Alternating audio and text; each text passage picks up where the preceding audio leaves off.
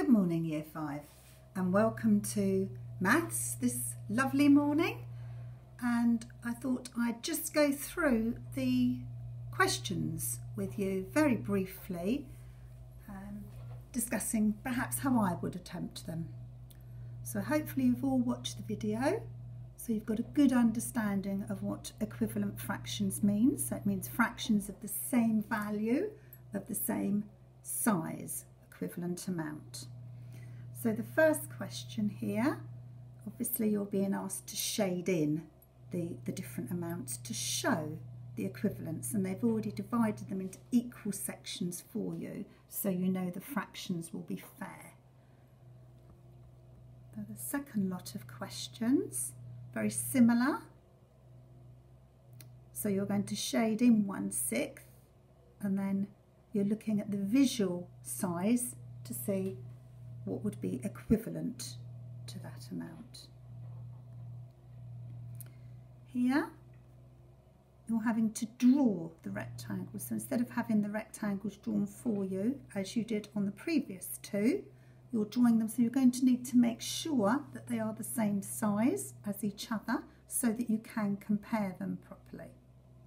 Otherwise it wouldn't be equal, it wouldn't be fair. So your two rectangles need to be the same size, and obviously you need to use a ruler, and perhaps some squared paper if you've got it would help you to get it the right size.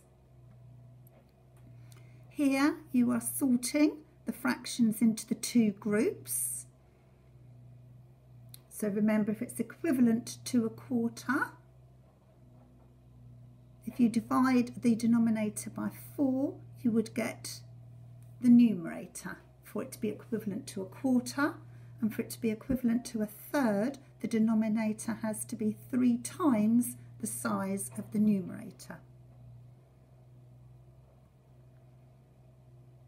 Again, you're using that pattern, you're using your knowledge of the multiplication tables here.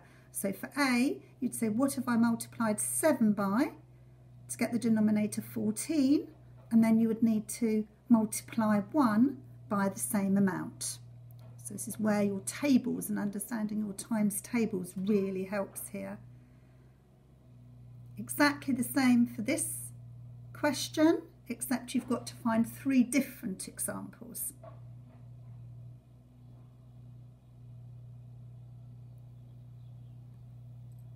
Right here, Ron is finding equivalent fractions to 1/4. 1/4 is equivalent to 5/8 and 9/12. Do you agree with Ron? And you're being asked to draw a diagram here to support your answer.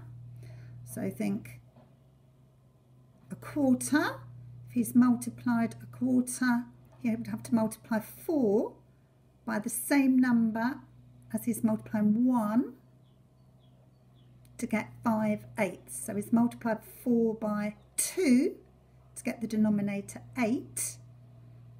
Has he multiplied 1 by 2? There's some clues there to help you when you're solving that one.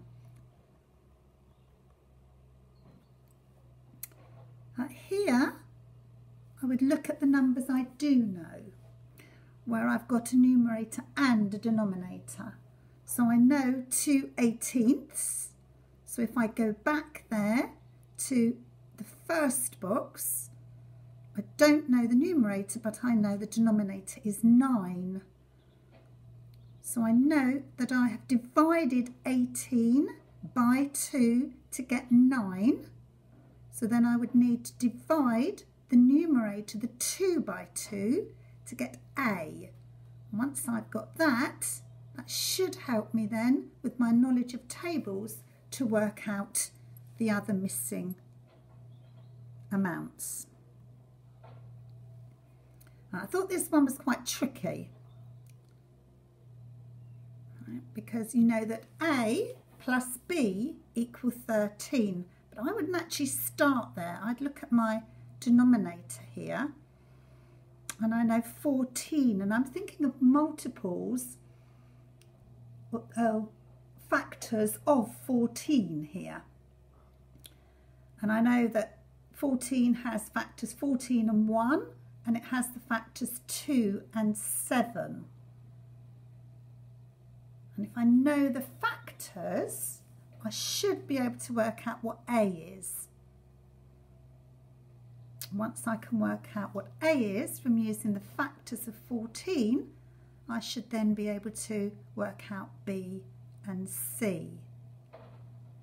Remembering that whatever I times my denominator by, I also need to multiply the numerator by the same amount to keep the fraction equivalent, or divide the denominator by the same amount as the numerator. So I'm looking for factors of 14 to help me there with that one.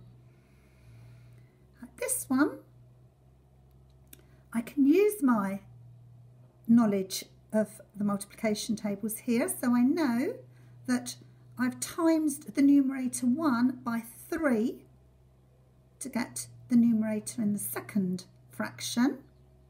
So I would need to times 5 by 3. But remember, it's going to be 1 plus something to make whatever 5 times 3 is. So I hope I've given you some clues and some help there with solving these.